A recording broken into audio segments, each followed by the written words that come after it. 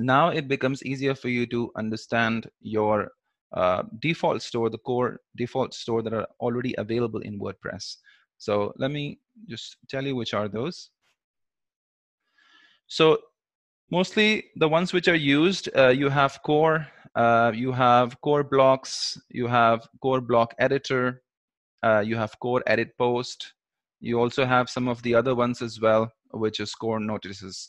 Now there are others as well, but these are some of the main ones that you would probably want to use. Okay, so I'm just going to show that to you as to how they work. And the best part is that I don't have to code for this; they are already available inside of WordPress. So I can get access of these inside of WordPress, inside of my console. Okay, so let me show that to you.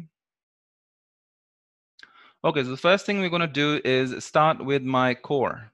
Okay, so let's say wp.data.select. So remember the way we created our custom store, which was food. We have a default store available from WordPress, which is core. Okay, let's hit it and see what's there inside of it. So remember, these are selectors, so we can get data using those. We have got get current user, entity, so many things available. So we're not going to focus on all of them for now. We'll just focus on one of the methods, which is basically get authors. I want to know what are the authors available on the site. So on my site, I have 3 authors available, and these are the authors, and I can get all of this data already available. Now you must be wondering, how is WordPress getting all of the data? Well, behind the scenes, WordPress is actually making a REST API calls. Okay, some of the data, it already gets it beforehand and it's ready for you to use. But some of the other data, you may have to make a REST API request yourself in WordPress. Okay, great. So you have this get authors. You can also get hold of taxonomies. So I can do taxonomies. You can see on my site, I have these taxonomies available. Okay. Similarly, you have current user. If I want to know what is the current user right now. So I remember we used to do by PHP, but this is JavaScript. And the best part is that in JavaScript, I can get that information. So I'm logged in as root. And you can see in this entire object, I've got all of these data available. Okay.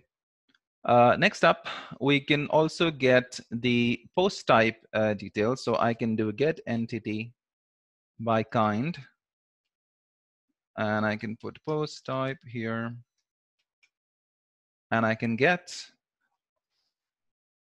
all of the post types here. Okay. The block editor. So we have another store available called block editor. Okay. So we can say select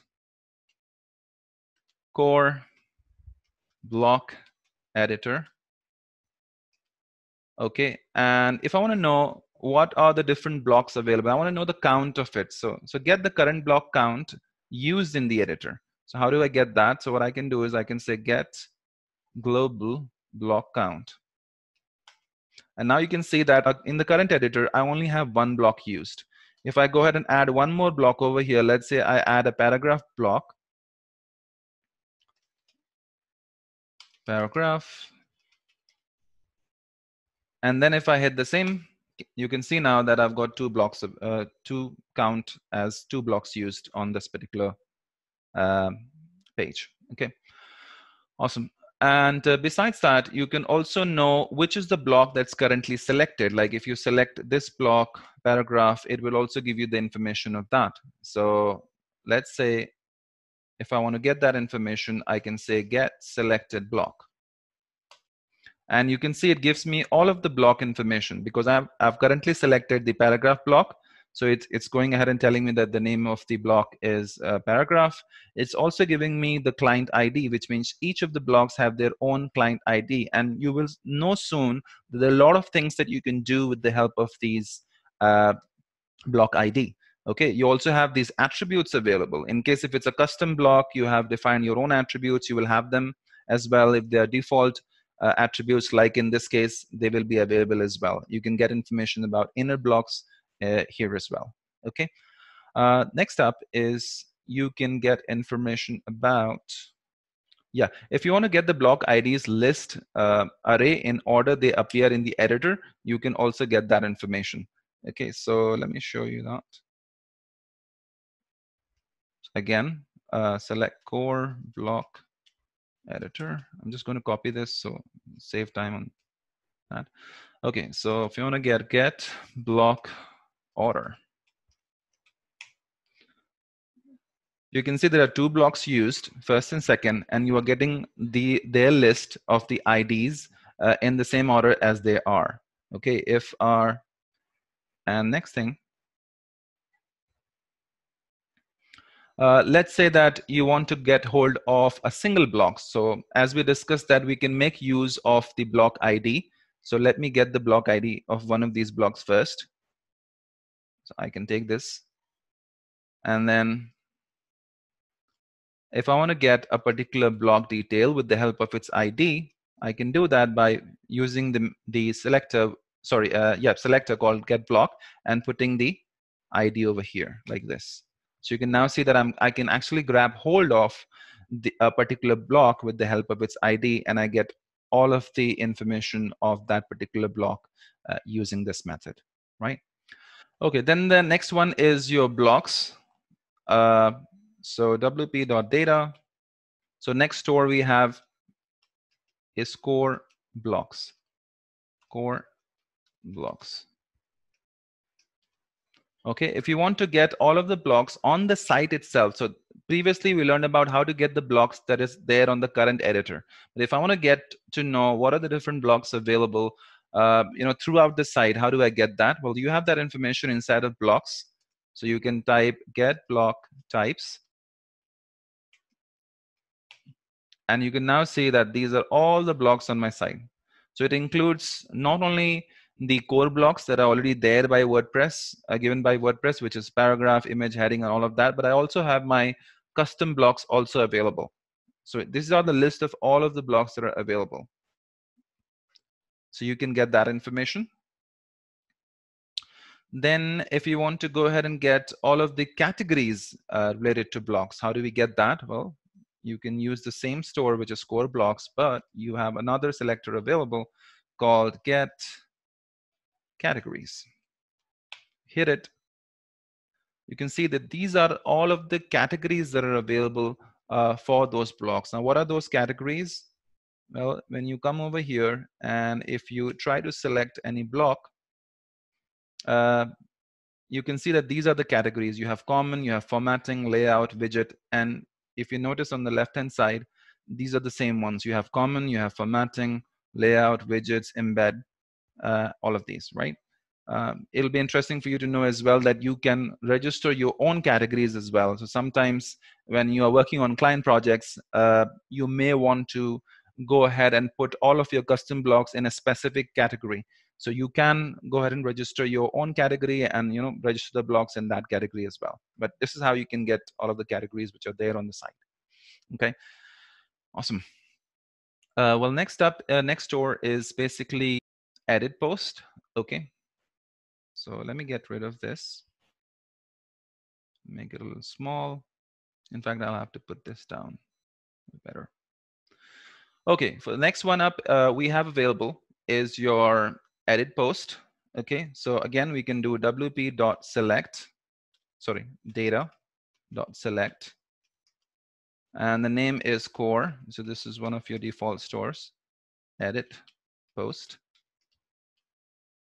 Okay, and there is a method available. Sometimes if you want to check whether your sidebar is opened or not, and we want to perform some action basis that, you might be thinking, when do we actually need it?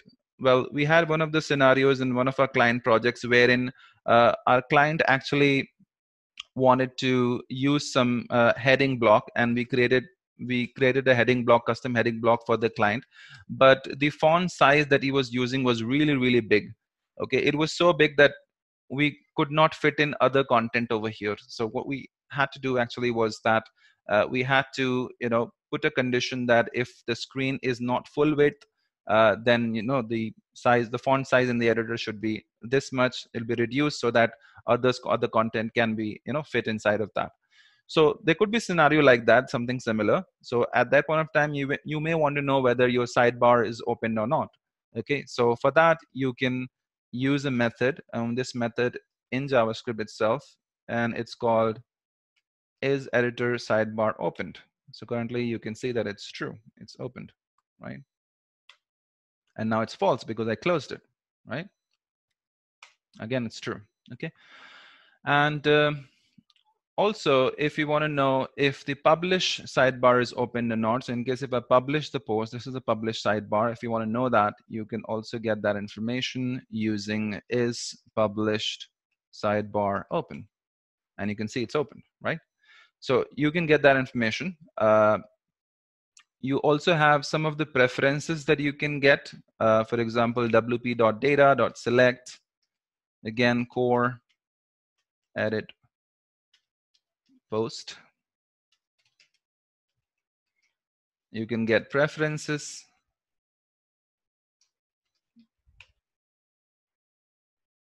Okay, so if you want to know about different preferences that are available, you can get all of the information here. Okay. All right. The last one I want to discuss about is notices. Now, there will be sometimes where you are creating probably a custom block, or you're performing some actions with JavaScript, and you want to create a notice on top, right? So you generally have to write your own code, but let me tell you, it'll be interesting for you to know that we already have a method available that can provide us with the publishing the notice, and we have that available in a store called core notices.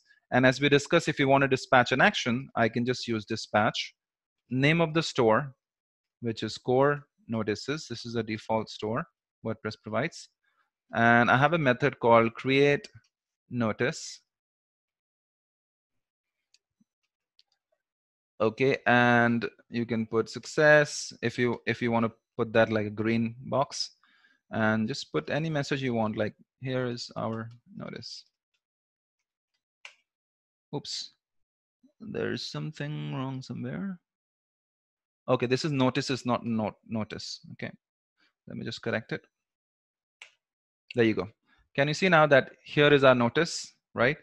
So you can print notice. Of course, you can use the subscriber to keep listening to it and perform an action basis on whenever you need to. Okay, so these are our core blocks, the most commonly one used. Okay. Okay, let's talk about updating the data. So far we've learned about how to get the data. What if I want to update something with the help of these selectors? Can I actually do that? Well, we already know that we have different selectors available, and we have different dispatch methods available that we can use in WordPress. So let me show these to you. Okay, so let's say I'm gonna go to here. So let's put the title of the post, like this is my current title. Now, if I want to go ahead and change this title, I can do that again. So I'm going to copy this to save time. My new title. Can you see? Isn't that a magic? So it has actually gone ahead and updated the title just with this dispatch method of WordPress. Isn't that wonderful? All right. You can also change the excerpt. You can change the featured media if you want to. So with the help of this edit post method, you can actually do a lot of things. Okay. All right. Now next is subscribing to any change. So like I had explained to you in our example, that you can actually subscribe to a change when you were creating your custom store. Similarly, in WordPress also, you can subscribe to any change. For example, if your post is saving and if you want to do something, you can do that. So let me just copy this and show it to you. So do something console, not log, warn.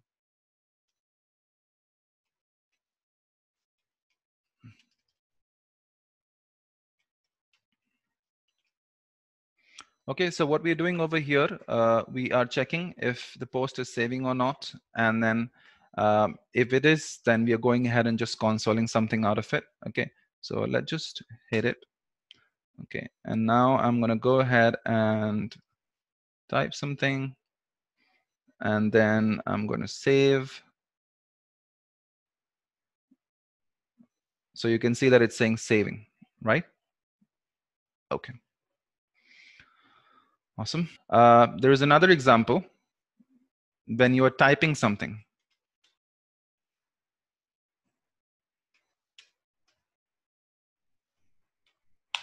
Hit it. Now I'm going to check if it actually does the job. Okay, so I'm going to start typing. Can you see? Whatever I'm typing is going ahead and giving me that information, right? Okay, so this is something that's possible when you use the subscribe method. And now let's talk about the differences between the WordPress data module versus Redux. We all know that it's built atop Redux, but what are the differences?